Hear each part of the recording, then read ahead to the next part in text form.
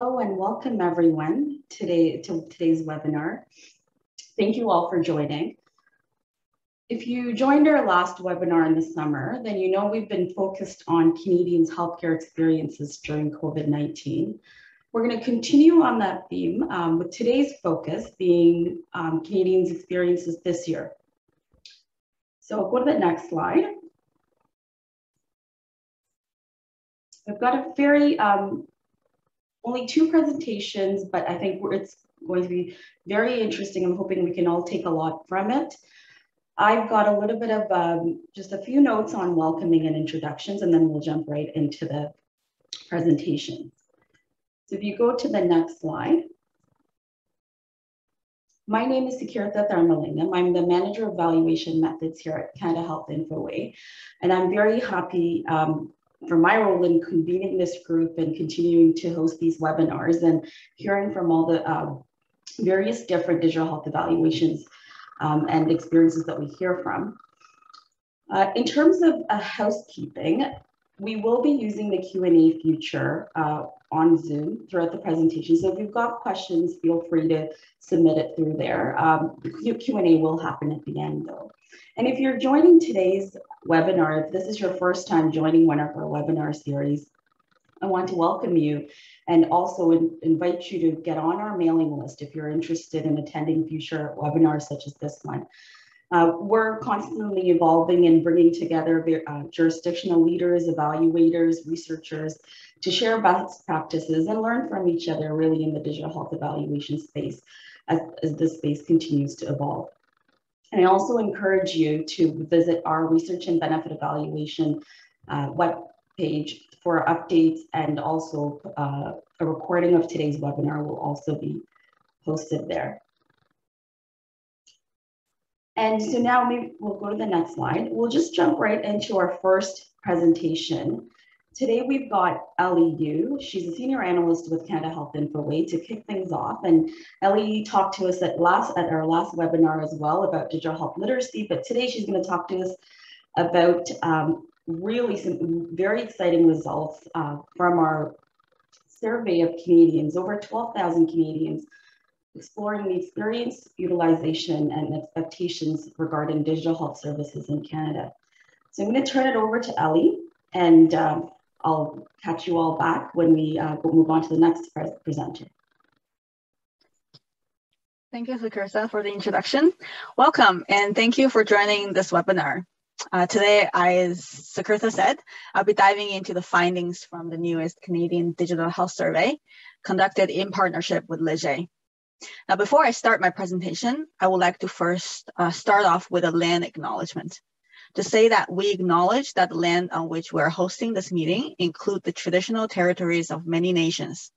Canada Health Infoway recognizes that the many injustices experienced by the Indigenous peoples of what we now call Canada continue to affect their health and well-being. Canada Health Infoway respects that Indigenous peoples have rich culture and traditional practices that have been known to improve health outcomes. I invite all attendees to reflect on the territories you are now calling in from as we commit ourselves to gaining knowledge, forging a new culturally safe relationship, and contributing to reconciliation. Next slide, please. Next slide. I'll first go through study objectives. The Canadian Digital Health Survey is an annual survey that Infoway commissions with the purpose of updating our understanding of Canadians' utilization and experience with digital health technologies. This year, we have placed a greater focus on understanding the use and perceptions of virtual care services among Canadians 16 and over. Next slide, please. Now, the survey itself is an online survey, and this year we have managed to reach over 12,000 Canadians with representative sample across all the provinces and territories. Next slide, please. Data collection was conducted between July 14th to August 6th of 2021. Throughout the report, we will be pointing out significant differences comparing different demographic groups, as well as comparing this year's data to previous year's data. The green and red texts indicate significant differences, as you will see throughout the presentation. Next slide, please. And then next slide. Right. Thank you. Now, looking at the demand for and use of digital health services, which includes services such as e-view of information, e-booking, and remote patient monitoring programs, as well as virtual visits and more. We can see that the demand is high among Canadians. Now, Canadians are expressing demand for digital health services, with over 80% want to do e-prescribing, 8 in 10 wants to access their personal health information electronically, and around 3/4 of Canadians wants to book appointments electronically. Now, demand for virtual visits are also pretty high, with 69% wanting to visit their healthcare provider via the telephone, 56% wanting video visits, and 57% wanting secure messaging. Now, this level of consumer demand signals a shift of preferences for more digital and more virtual options. Canadians want to have more options on how they can manage their care, access their information, and how they engage with their healthcare provider and the broader health system. However, we know that demand doesn't always translate to use. And from this graph, we can also see that there are significant gaps between demand and use for a majority of the digital health services we surveyed. Although some gaps are closing due to public health guidelines and social distancing measures, for example, telephone visits and COVID vaccine booking. But generally speaking, the gap between demand and use remains. Next slide, please. Now, this slide focuses on what we call unmet demand, which is the gap between demand and use. Consumers have expressed strong demand, but access and use have to play catch up. We can see that for services such as access to clinical notes, electronic access to specialist referral, prescription e-renewal, and e-booking of appointments, unmet demand is over 50%, meaning that of all the Canadians surveyed, over 50% of the expressed demand for this service did not translate to usage. Now, there are various factors that contribute to low levels of use. Limited access to technological equipment and internet can hinder usage. Inadequate digital and digital health literacy also could prevent consumers from using certain types of services. Unfriendly user interface and difficulties associated with setting up a user ID and logins could further prevent use. There are also health system barriers, such as lack of interoperability and difficulties with transferring patient summaries between silos that needs to be addressed. Next slide, please. Now, looking specifically at demand for virtual visits, since 2020, we have seen increased demand for telephone visits, video visit, as well as secure messaging. Even though social distancing rules has been relaxed for healthcare interactions, consumers remain interested in accessing virtual visit as an option. Looking at the breakdown by age group, interest is high among the 25 to 54 age group, which represents a large portion of the working population. Now, this group could potentially benefit most from alternative options of care, especially when in-person care is inconvenient or may result in additional costs from traveling and dependent care arrangements. Infoway's analysis has shown that cost savings from travel could be significant. In 2020 alone, the total money savings in relation to using virtual care amounts to around 65 million if 4% of all primary care visits were conducted virtually. Surprisingly, demand for video visit is lower among those between the age of 16 to 24. Now, we would expect this virtual generation to express higher preference for virtual visits. However, there might be some barriers that this age group faces that needs to be addressed. Preferences of younger Canadians in Canada has not really been thoroughly studied, and this could definitely be an interesting topic to look into. Now, next slide, please. Compared to 2020, the proportion of respondents who have used video visits have increased from 14 to 17%. use of secure messaging has remained the same, and use of telephone visits have slightly decreased to 45%.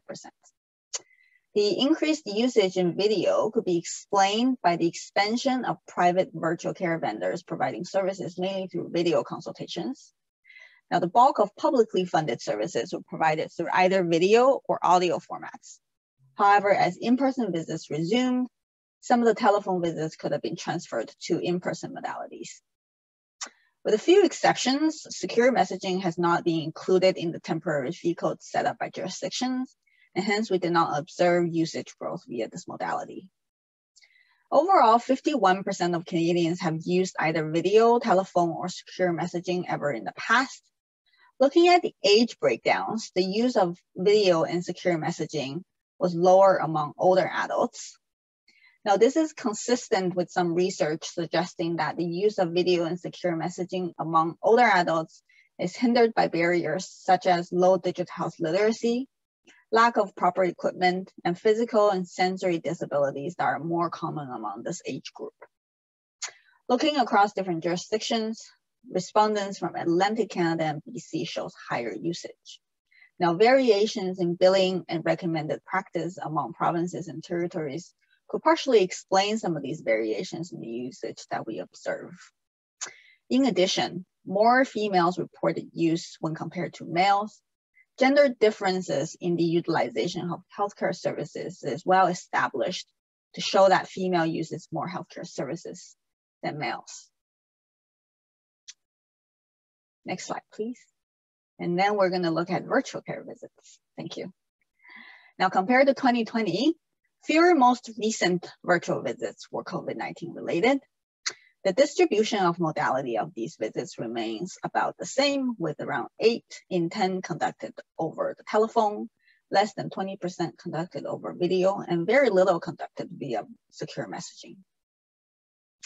We did observe a growth in the market share for Zoom, now making up just under 30% of all virtual visits conducted, excluding the telephone use. The expansion of Zoom was anticipated as a couple of provinces and territories were providing virtual visits through Zoom, and Infoway has facilitated some of these projects through our rapid response program. Next slide, please. Also consistent with what we have been seeing over the pandemic, the majority of virtual visits was conducted with a family doctor, followed by specialists, and then GPs at walk-in clinics. Comparing the modalities these providers used, we can see that most providers conducted the majority of their virtual visits via the telephone. Now, with the exception of mental health care providers, around 61% of all virtual visits with a mental health care provider was conducted over video. Now, this points to some interesting consumer or provider preferences when it comes to service provision for mental health. This could also provide some evidence for the conversation on appropriateness of virtual visits and how it could be used post-pandemic to supplement in-person care. Around 3/4 of the most recent virtual visit was covered by a government health plans. Just over 1 in 10 was covered by insurance plan. And there was a decrease in the proportion of out-of-pocket payments as employee programs via insurance coverage increased. The distribution of payment coverage for 2 visit modalities, phone and video, are shown here. Now, what we see here is that a larger portion of phone visits were covered by government plans in comparison to video visits. And a larger portion of video visits were covered by insurance and out-of-pocket payments. This could potentially point to some inequities in access where those with insurance have better and more access to video visits provided by private vendors. Next slide, please. Now, consumer perception of virtual visit appears to be largely positive. 9 in 10 report that they were satisfied overall. 8 in 10 avoided an in-person visit, and 9 in 10 reported that the virtual visit saved them time and money. Notably, the concerns around losing the personal touch with your healthcare provider was not really observed in our findings. Around 8 in 10 Canadian surveys said that they felt involved in the decision-making around their healthcare, and 7 in 10 said the personal connection with the healthcare provider was the same as an in-person visit. Now, of course, we acknowledge that not everyone experienced virtual visits the same way. Investigations into how different populations perceive different modalities of virtual visits with different kinds of care providers will provide a more nuanced understanding of Canadians' experiences with virtual care. Next slide, please. Now, the top reason for choosing virtual over in-person for the most recent virtual visit is because virtual was the only option offered by the healthcare provider, followed by some consumer side financial and time benefits, and then recommendations from a healthcare provider. From the top 3 reasons chosen, we can see that the choice of virtual visit modality is largely provider driven. Now, we also asked respondents their reasons for choosing virtual over in-person for future visits. Around 60% of consumers said convenience is one of their top 3 reasons for choosing virtual, followed by shorter wait times and cost savings. We can see that convenience, cost, and time savings are what consumers consider as important drivers for virtual care use. There is a portion, about 17% of Canadians, who are resistant to virtual visit. They tend to be older individuals and individuals with lower digital health literacy. It's important to understand the perception and needs of this population to ensure that they have access to information about virtual care and are given equal opportunities to make informed decisions around their visit options. Next slide, please. Now, consumers view prescription renewal, checkups for minor healthcare problems, and follow-up appointments for a health problem appropriate uses for virtual visits. Meanwhile, consumers prefer to appear in person for appointments such as annual exams, routine exams, screening, mental health, and contraception counseling. Next slide, please. A common theme around observed variation in demand, use, and preference for virtual visit is related to an individual's digital health literacy. Especially with COVID and the rapid expansion of virtual care, it is more critical that we understand how digital health literacy impacts health behaviors. And we have been tracking Canadians' digital health literacy since 2020 to see if the COVID pandemic had any impacts.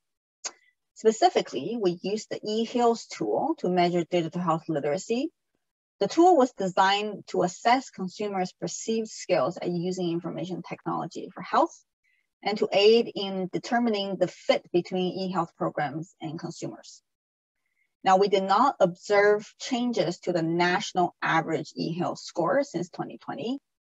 We did find significant associations between digital health literacy and socioeconomic factors such as age, education, income, community size, and access and use of digital health services. Next slide, please. Now, I just want to end my presentation with some key takeaways. First, Canadians want digital health services, with the majority of Canadians surveyed expressed interest in accessing a variety of digitally enabled services. However, unmet demand for some services remains large. Second, the pandemic has shifted what healthcare looks like.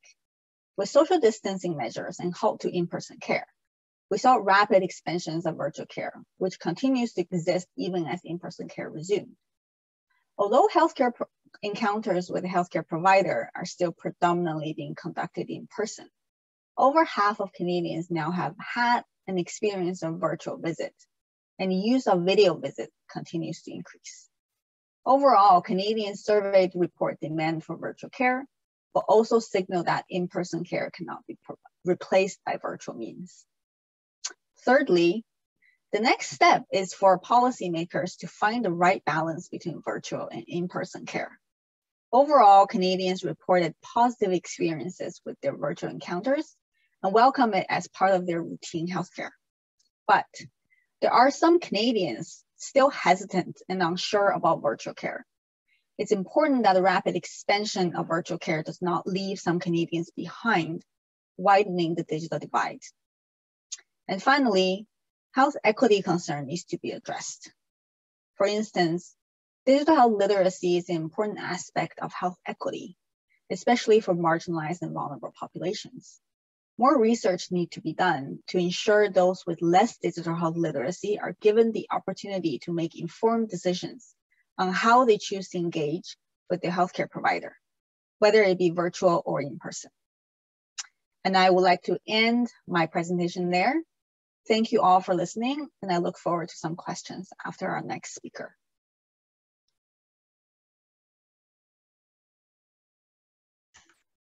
All right, thank you, Ellie. That was you did a great job of unpacking a lot of findings. I'm very much looking forward to the Q&A portion, and if anyone's got questions on the material that Ellie presented, do feel free to type it into the Q&A box and we'll get to it at the end. We'll go to the next slide.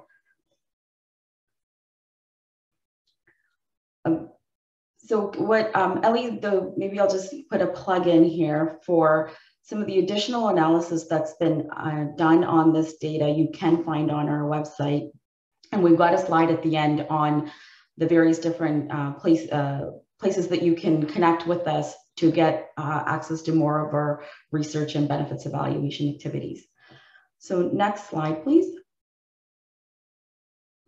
We'll now turn it over to the Canadian Centre on Substance Use and Addiction. We've got, maybe next slide, we've got Anna Goodman, who's a research and policy analyst, as well as Sue Craig, who's a knowledge broker at the Canadian Centre on Substance Use and Addiction. I'm very excited about this piece of research that they're going to talk to us about. I've had the pleasure of collaborating with them on some aspects of this research, and I think they're very important findings and a complement to, we just had a Canadian sort of view of healthcare experiences. Now we're going to hone into some specific population and experiences. So we'll turn it over to Anna and Sue. Great. Thank you, Sukrita. Yeah, thank you for having us. We're really excited to be able to share some of this research today. So as it was mentioned, this is going to dovetail very nicely off of what Ellie just presented. So we are going to be covering off some data that was collected this past year, both for clients, so people accessing services, and for practitioners delivering virtual services. So we kind of have both to present. And it's going to cover off some very similar sort of topics and areas that we've been speaking about today, but the difference is this data is specific only to virtual care for substance use disorder, and concurrent disorders, which is both substance use disorder and mental illness. So this is a very kind of honed in specific area of care that we really wanted to pick up on during the pandemic. And I should mention, there's 3 very lovely partners on this work, including Canada Health Infoway, the Royal Ottawa Mental Health Centre, and the Canadian Psychological Association. So you can go to the next slide. So it's just quickly what we're going to be going over. So yes, for those of you, you can go to the next slide. So for those of you who aren't familiar with the Canadian Centre on Substance Use and Addiction, we are the only national organization with a legislated mandate to reduce harms related to substance use. And we do that through a number of different ways. We very much rely on our partnerships and convening all the very different areas that touch on substance use. So everywhere from healthcare to government, policymakers, enforcement, living and lived experience. We kind of work our best to bring everyone to the table and start to kind of collect that national picture of what's happening in the substance use world across the country. So if you want to find out more about us, please feel free to go to ccsa.ca. Next slide. You can go to the next slide. I covered that already. You can go ahead. Okay. So kind of briefly, the whole sort of background and the reason that we did this work. So At the beginning of the pandemic, back in 2020, seems quite long ago now, it was becoming very apparent that we were going to have sort of a really big gap in data in terms of service delivery for people who are using substances, people with substance use disorder and concurrent disorders. And this was really concerning because we had that very rapid shift to virtual services. Obviously, health sectors began to shut down. And we needed to make sure that people accessing this care were still getting the care that they needed to address their concerns and their issues, and that there weren't particular groups being left behind. So we did a lot of sort of pre-consultations with different partners and lived and living experience. And there was some issues that were brought to our attention. So first, it was that there was a decrease in service availability at that time because of the public health restrictions. There was an increase in people relapsing to substance use. And then there was these key groups that were not necessarily being picked up by virtual care. So maybe those that don't have access to computers, don't have access to internet, people who aren't comfortable with this technology, going back to the sort of digital literacy discussion that Ellie already touched on. This was really concerning for us because we didn't want to lose this group in terms of their care. So we decided to do sort of a mixed methods approach. We wanted to do a survey, and we really wanted to talk to people that were actually using virtual care for substance use and concurrent disorders. But we really also wanted to talk to the people that weren't able to use this care. And this sort of put us in a bit of a catch-22 because we had to do the data collection virtually, but we really wanted to find out about the people that don't have access to virtual care. So we thought kind of a way to get around this was to actually do some key informant interviews with the practitioners delivering this care. So those people that are actually working with these populations, and hear from them exactly what's been going on. So our objective really was just to understand the experiences and perceptions of those accessing virtual services and supports. So when we define virtual services and supports, it's any sort of technology, so phone, video, internet, apps, where you can access education, treatment, counseling. We really wanted to keep it really broad and sort of any sort of need that someone had in relation to substance use and concurrent disorders, and then ensure that we can find ways of reducing barriers and improving delivery of services. You can go to the next slide. So we did put together an advisory committee for this. So virtual care is sort of a new area at CCSA. You know, it's been gaining popularity for quite some time, but we wanted to make sure we had experts that could give us information on virtual care. We had other substance use experts as well, health delivery experts, and living and lived experience, and mental health experts as well. So as I mentioned, we did go for the mixed methods approach. So we did a national online survey, and that was also with Leger, of those using virtual care for substance use disorders, and concurrent disorders. And then we included the general population in there as well. So not just people accessing the services, but we also wanted to find out just, is this something that there's appetite for in Canada? Because we have heard that we might be scaling up virtual care. You know, we're seeing numbers now that both mental illness and substance use has increased due to the pandemic. So if this is a really viable option, we need to make sure that Canadians would be comfortable with using virtual care for these reasons. So we also polled just the general population, and then the qualitative interviews with practitioners delivering this care. And there's the specific definition of virtual care that I had provided earlier. So you can go to the next slide. So I'll pass it over to Sue now, and she's going to provide the quantitative results first, and then I'll provide the qualitative. Okay, thanks. We can go to the next slide. Thank you. So we surveyed about 1,000 Canadians. The ones we're calling general public are the ones who were not at the time using any kind of virtual care for substance use disorder, or concurrent disorders. And we had 326 people who were using it in some capacity. We had a relatively even breakdown between people who identify as men or as women, reasonable cross-section of ages. Our breakdown is not as fine as the one you saw in the last survey because of our sample size, and reasonable distribution across the provinces. We did ask about race. We did ask a fairly detailed question, but the numbers were far too low to really analyze. So we won't be talking about that data on the in our discussions, because you can see that the majority of people identified as white, and then lumping everyone else in together as not as anything else isn't fair to be lumping everyone together and treating them as one group. So we did not do that analysis. Next slide, please. Thank you.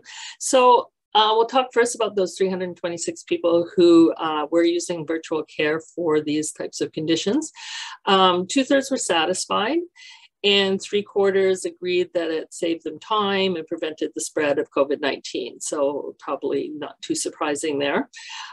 In terms of looking at gender, those who identified were as women were more likely to be less satisfied with virtual care than those who identified as men, whereas men were less concerned about having services delivered in person.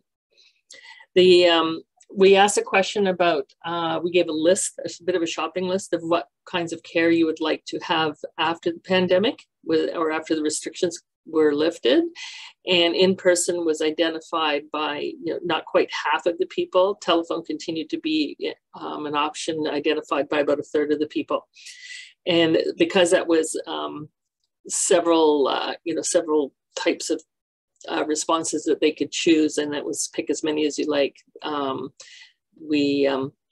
The numbers as we analyzed them didn't add up to 100, but far more, but in-person was still the most popular of those. Also, men were more likely than those who identify as women to see a lack of cell phone minutes as a barrier. So women maybe had more minutes, we're not sure. And we'll look at that in the context of what Infoway found, because there was certainly some tie in there. Next slide, please. So again, of those who are using, biggest barrier was cost at almost 4 in 10. No, that ties in very well with what we just saw in the last presentation. A lack of a private space, so somewhere quiet where you could actually have that sort of care, either by video or by phone or by app. And the ability to build a relationship. There were concerns about whether or not one could build a relationship with their care provider over virtual means. And if we look at this by age, those in that center middle age group were the most likely to lack privacy. So they may be people who have children at home, elder parents there, or partners at home, and so less likely to have that privacy or that quiet space. And those who were in the oldest age group were less likely to think that they could build that relationship by virtual means, having a longer lifetime of building it in person. The majority of them agreed that investing in virtual services should be a government priority. So certainly a lot of Canadians support the need for this. Next slide, please. So when we look at what we're calling the general public, which is those who are not currently using virtual services and supports for these conditions, very similar to what we saw in the last presentation, almost 3/4 would be comfortable meeting a doctor or a nurse or to attend individual appointments in a virtual way. Less comfortable with group services like AA, so those group sharing meetings. Only about 1/3, though, saw virtual services as effective as in person, and that's lower than those who are actually using it. So that's an interesting discrepancy. And cost, again, was a barrier. The difficulty building a relationship with the healthcare provider was also seen as a potential barrier. Next slide, please. So when we looked at that, having a safe or quiet space by age, we saw that younger respondents were more concerned about that. They're probably the ones who are most likely to have parents in their home and so lack that space. They believe that government, the same as the other group, those who are using it, there was the same level of support for believing that the government should invest in virtual services. And then we asked these people if they thought they might use virtual care for substance use or concurrent disorders in the future. And 1/3 of them thought that they may well do that. So that's actually quite surprising, thinking that that's coming for a specific condition around using virtual support. So that's actually pretty strong. Also, women were more likely to see traveling as a barrier among this group.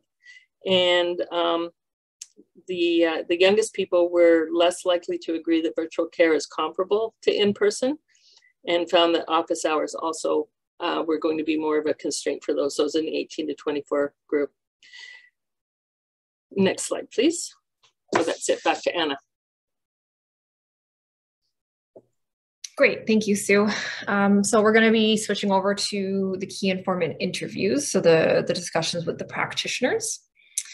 So in terms of our sample size, we were really hoping to get about 30 practitioners to speak with, but given the constraints and the huge workload that was being placed on healthcare providers during this time frame, we ended with 14, which we were still very happy with. So this included counselors, psychologists, social workers, educators, and harm reduction providers.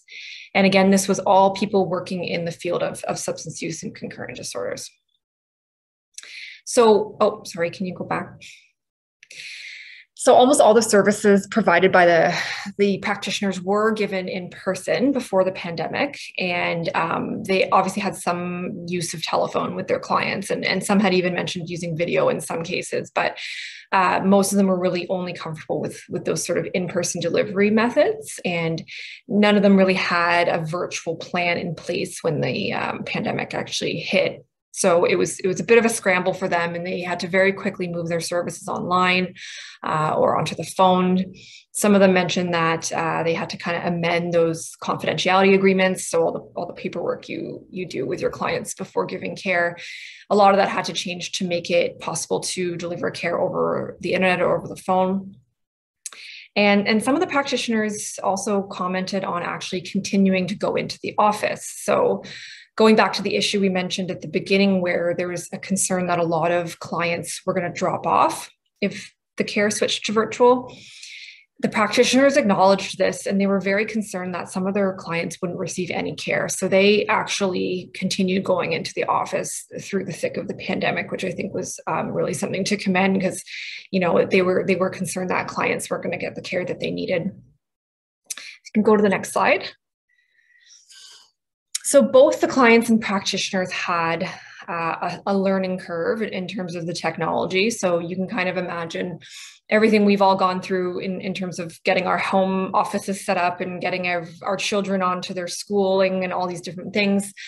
So that happened for the practitioners. And then they also, in some cases, had to help onboard their clients to virtual care. So there were some cases where they helped them get access to technology and things like that, or sort of help them learn how to use the technology. So that took up a lot of time, but it was kind of something that was resolved in the first wave of the pandemic. And I would imagine now it's probably a little more settled down. So all the practitioners agreed that this was a really great change for the folks who already had computers, who know how to use a computer and a phone, who have data on their phone. You know, it's great, it's convenient, it's something that allowed sort of an actually increase in service delivery, because we have more time on our hands to work these types of appointments into our schedules. But conversely, on the other end, it was very detrimental for those that leave out. So it's leaving out those folks without technology or digital literacy. So yes, some of the benefits, again, connecting with a greater number of people. You think about, you know, centers like Winnipeg or other metro areas. There's a lot of rural areas where people traditionally had to drive into the city center to talk to a doctor. That could take the whole day. If these folks have the right internet access, they can now access their care from their home. So that kind of increased the number of people being reached. Flexibility was one as well. And then something that I thought was interesting was the fact that practitioners can actually see into the homes. So a lot of people were nervous that you would lose that one-to-one connection that you get in person. Something that the practitioners actually liked was having the ability to see the actual external environment of their clients if they're video chatting. You can see if the home is being cared for, if the client is caring for themselves. And that's just another piece of information to help them deliver the care to these clients. And then drawbacks, again, we've talked about this. The access to internet and technology is not equitable across the country. Not everyone has the same access to these things. And there were some accountability issues that the practitioners noted.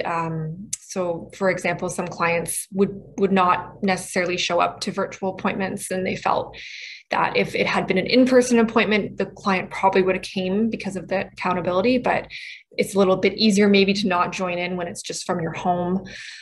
Some people would turn their cameras off. Some people reported there was people using substances during the virtual visits, and there was a bit of concern around the practitioner not having as much sort of control over the client's behavior if they're not with them in person in the same room. And then finally, kind of similarly to what we saw in our quantitative data, virtual care cannot replace in-person care. And that's sort of a theme that came up a lot. So we can go to the next slide. Okay, so just quickly, we kind of came up with some key implications of both the quantitative and qualitative data. So as we saw in the statistics there, both the general public and sort of the people receiving the care, although not to the same extent, aren't super trusting of the effectiveness of virtual care. They're concerned they're not going to get the same effectiveness of care that they would in person. And we know that isn't necessarily true. There's a lot of evidence and research showing that you can deliver effective care that would actually result in behavior change virtually. So it would be important to kind of create awareness around this for the public. And increasing the comfort with technologies and goes into the digital literacy piece as well. How do we make sure that both our clients and our practitioners are comfortable with technology and know how to use it and have sort of the technical support that they need?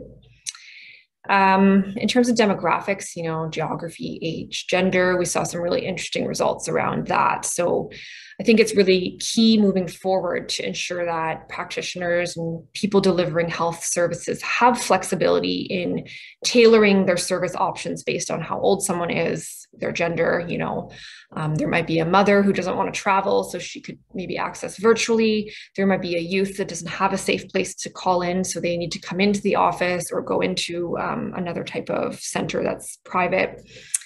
So having kind of those options on the table for everyone is going to be important.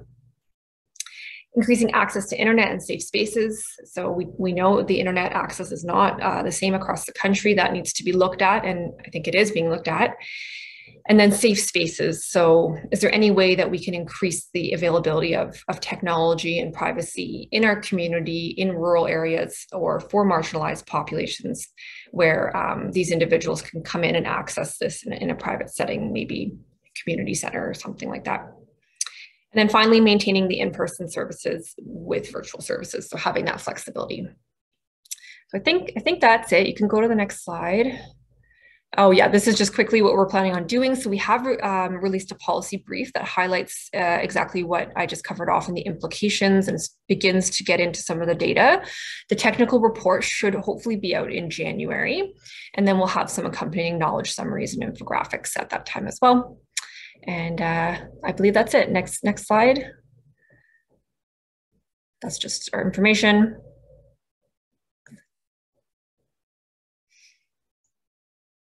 All right, great. Thank you, Anna and Sue. That was great. We can go back to the slides, Minna. I do like how your presentation very nicely complemented Ellie's talking about more Canadians in general. So I'll just encourage you to submit any, we've got some questions coming in through the Q&A, and if you've got others, please do use the Q&A tool to submit them. I'll start off with a question for Ellie. There's a question here about, do the results tell us anything about patient choice in virtual versus in-person care? A couple of questions related to this came through. Did the surveys explicitly ask the Canadians if they had the choice? Not explicitly in the question, but the survey, sorry, I need to plug in my speaker. Yeah, not explicitly, but I think the survey does touch on some of these points. The survey does touch up patient choice, specifically around the type of visit they will prefer given different visit scenarios. So we know that consumers will prefer virtual modalities for visits like prescription renewal, minor health problems, but will prefer in-person modalities for annual checkups and screening. Also, the survey touches on some important consumer drivers for choosing virtual versus in-person. So convenience factors, time and money savings are important. Things that Canadians consider when they decide whether to choose virtual versus in-person. I think the point on choice is interesting because we do see a discrepancy when we look at consumer choices for choosing virtual in the future and why they chose virtual for their most recent virtual visit. And what provider choose to offer seems to be an important driver for the most recent virtual visit. And I think more work needs to be done both on the consumer side and on the provider side to better understand how they make their choices and how virtual can continue to play a role in healthcare. Great, Ellie. And we've got a few more questions relating to that, and maybe I'll add a comment there as well. There was a question about, we've done a survey jointly with the Canadian Medical Association earlier this year. And so these findings are complementary in the sense of when we look at what the uptake of virtual care is and how often patients are being seen that way. But I think a learning for future research and for both our patient and physician focused and clinician focused surveys is to find out if patients are being, like, were you given, what choices were you given? And then what did you end up choosing on both fronts? I know that there's interest in that can help answer a lot of policy questions that are going on right now. And I see it coming through in our Q&A as well. So unfortunately, we don't have that level of analysis data yet, but I think we're well poised to kind of start collecting that information and look to our partners doing work in this area as well for that information. I'll move on to another question for Ellie. And related to my last point, maybe, what additional work do we need to do in terms of investigating and understanding patient-reported appropriateness for virtual care?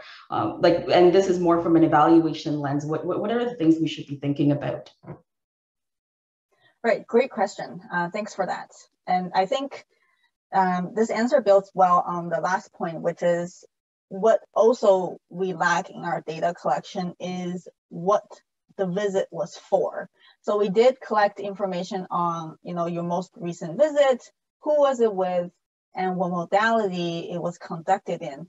But we have no insight into whether that was a simple prescription renewal, getting a prescription, or was it something more complex, like a screening or a major health problem. So as we start to collect more data next year, when we're thinking about conducting our annual survey again, that's something we could add into our questionnaire so we can get a better understanding of not only just consumer choices or provider choices around providing virtual versus in-person, but the appropriate scenarios of which virtual is for versus in-person. So along with that, there's a lot of research on this topic, is rapidly expanding, but there's still so many questions needs to be answered. So for instance, as we touch upon appropriateness of virtual care for different care scenarios, virtual care should be complementary to in-person care and not replace in-person care, of course. But it can be definitely useful in certain instances. And we rely on experts and those with clinical expertise to lead some of this research as we expand our partnerships and expand our knowledge base. Now, our finding also suggests that population groups such as those with chronic illnesses, older adults tends to experience virtual care differently, which points to the need for some in-depth research focusing on how different population groups experience virtual care differently. In addition, there are some burning questions around health equity. Are virtual means available to everybody? Are their population groups benefiting less or not benefiting at all from virtual expansion? Now, I think more research needs to be done to better answer these questions as well. And then finally, there are cost efficiency and cost effectiveness questions around virtual visits, right? What are some health system impacts on physician workflow? Can virtual visit save physician time, patient time, or does virtual visit cost more healthcare resources? These will be important questions to answer as well. Thank you, Ellie. Lots of ideas for future research. Lots of work ahead of us in this topic. And I think I want to ask Anna and Sue as well from your work. And I think this was research that kind of quickly got underway, and the research was conducted under sort of challenging times in terms of getting responses and things like that. So a question to you about what are the next steps, and what are the areas that you want to do more work in or explore that's going to be really informative for policy work moving forward? I think it'll be helpful to possibly do a similar study again in the next few years, given that, the study was kind of conceived at the beginning of the pandemic and it was executed in the middle of the pandemic. So we actually collected our data February 2020, I believe. So still a lot of public health restrictions in place, but things were getting a little bit easier. So I think for me, I think it's going to become less about sort of like, are you restricted to virtual care, or do you actually start to want that virtual care? Is that something that we're going to incorporate on like a more permanent basis? And is that something specifically for substance use and concurrent disorders? Is that something that group wants? Because when you do look at the general data around just general healthcare, there is a lot of differences compared to the folks that are accessing this for substance use and concurrent disorders, because it is a very different sort of group in terms of their needs. So I think that making sure we don't just sort of slap one solution onto that group that's being slapped onto everyone for all of the healthcare system, making sure they have their tailored needs met as well. And then we definitely want to start to dive into some more specific groups and understanding how virtual care works for them. The Indigenous communities have been brought up by a lot of partners about maybe doing some qualitative work with them. A big group that's been brought up in other surveys is mothers and people like living at home with young children. And if virtual care is something that is either a good or a bad thing for them. So targeting those more specific populations would be beneficial. Great, awesome. Again, lots of topics for future research. And I think we're just starting to scratch the surface in terms of evaluation and evidence in this area. And I look forward to when we can kind of share more findings and learn from others on insights that are being generated in this area. I'm looking at the time, we've got 5 more minutes, and I think we've covered most of the questions that have come in. And so what I'll do, maybe if you can go to the next slide, Mena. I want to thank all of you that joined us today during your lunch or near lunch hours, depending on where you're joining from. Thank you to Anna and Sue. Very much appreciate you bringing your research to this network and sharing your results with us. And we're looking forward to continuing to see some of your evidence and research in this area back at this in this sort of forum. And for those of you that are interested in our work, there are a few different ways for you to connect with us. There's Digital Health InfoWatch that you could sign up for to stay up to date on the latest research in digital health. Infoway Insights is where you can access the data that Ellie presented, other data that we're collecting sort of interactively. Encourage you to visit that. And then on Dataverse, we've got the actual raw data sets on a lot of research work that we do. We upload, it's there for use for researchers and our partners. I encourage you to check those out and feel free to connect with us if you have questions on any of those. I think we're gonna wrap up maybe 5 minutes earlier. We will be sharing the recording from this webinar and the slides shortly after today. And thank you again for everyone that joined, for everyone that participated. And I'm really looking forward to our next webinar where I can connect with all of you again. Bye, everyone. Bye, thank you.